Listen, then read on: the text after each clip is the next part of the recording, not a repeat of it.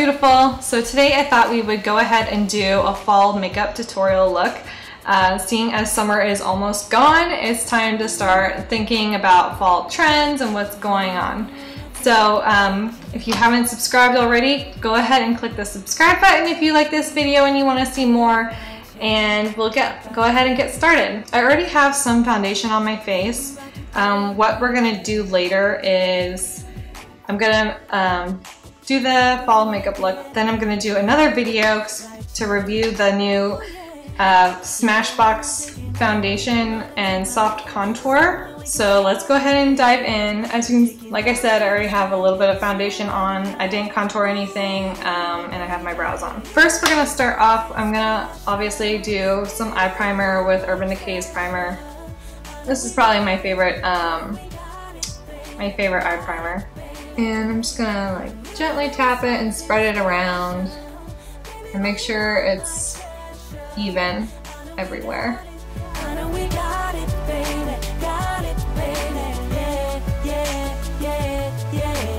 Next I'm going to go ahead and use the Anastasia Beverly Hills Modern Renaissance palette. I am still in love with this palette. I'm going to go ahead and with the color Burnt Orange, which is this one right here. And maybe you can see it. There we go. So this color right here, Burnt Orange, and we're going to go ahead and use that in the crease area. And I'm using the brush that came with the palette. Normally I don't do that. I think I said that in the other video. I normally hate the brushes that come with these palettes, but this one I actually think works really well. So this is going to be like our transition shade. It's a little bit lighter, and then we're going to go in with like a couple deeper colors.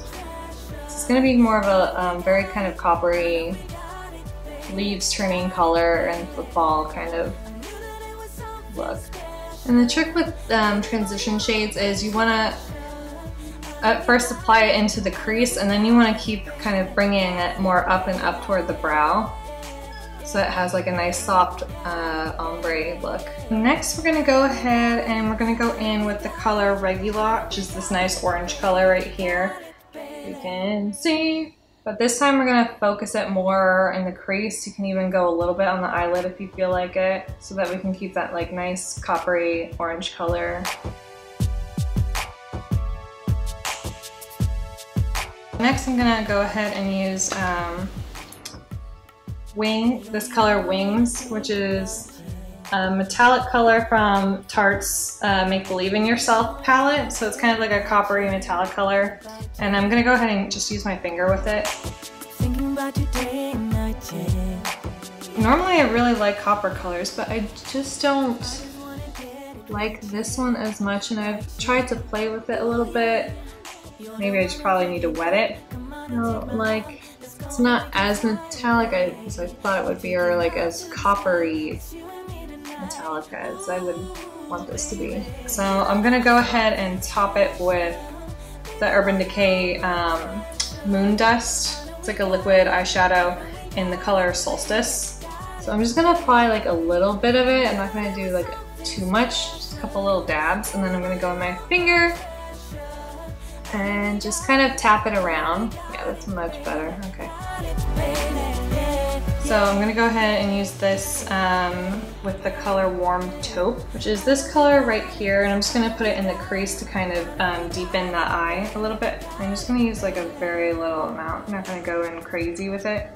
So we want this to be more copper, not brown. And with another fluffy blending brush, I'm going to go ahead with this color Tempera, which is like a matte nude color, and just take that and go in to the corner of my eyes to brighten it up a little bit. Then I'm going to go ahead and with Primavera, which is kind of like this pretty gold color, and we're going to put that in the corner of the eye. A little brush like this, or you can even use something like this to go in with it.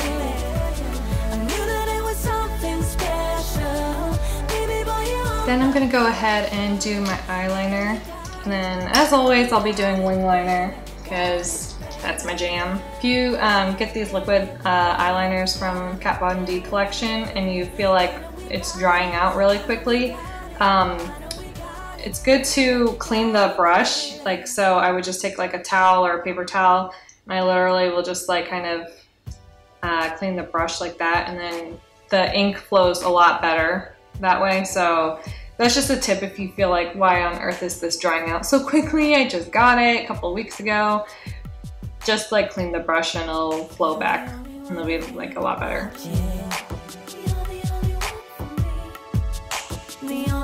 So another little trick, if you guys mess up on your liquid eyeliner like I did over here, if you just get a brush like this, or you can even use like an angle brush.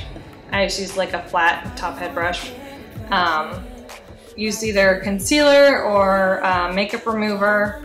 I'm just gonna go ahead and use a foundation stick because that's what I have near me. So just wipe some product on your brush, and then you're basically going to use this as an eraser to make that sharp point. This, I was fine with this. I always have trouble on this eye for whatever, probably because my arm is reaching across. So, and then you just go ahead and you literally drag it across to erase your mistake into perfection. Okay, so next I'm going to go ahead and we are going to do the burnt orange below the eye, on the bottom part of our eye, whatever under the eye, where your eye bags usually are. Just kind of do like a sweeping motion underneath. Sometimes you might need to do a little bit of a cleanup, so I'll go in with like a contouring brush, a concealer brush, to kind of clean it up a little bit, the lines. And then I'm gonna go ahead and use a brush like this with a darker eyeshadow color. So I'll probably go in with red ochre, which is this very kind of deep wine red color. And I'll do this a little bit closer to the lash line. So just like on the top with your eyelids, you want like a soft transition color on the bottom and then go in with like a deeper color. There's this dark color over here. It would just look very harsh and not as soft and well blended.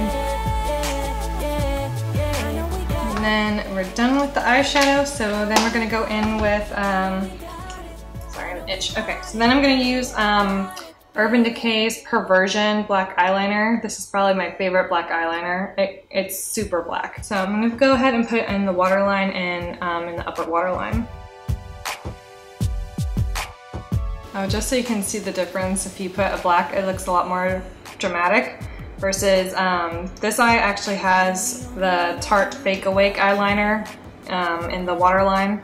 So if you want more of like a day look, then it would probably be with this eyeliner in the waterline. If you want a little bit more of like a drama look, which I kind of like to do, then you're gonna want to put something darker, like a black or even a deep purple, in the waterline.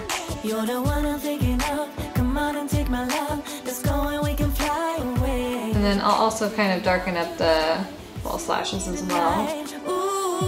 This is a fall look that I personally always love. I love copper colors, coppers and golds, especially on brown eyes. I think it really kind of enhances the beauty of like chocolate eyes, as I like to call them, although when I was growing up people called them poop eyes.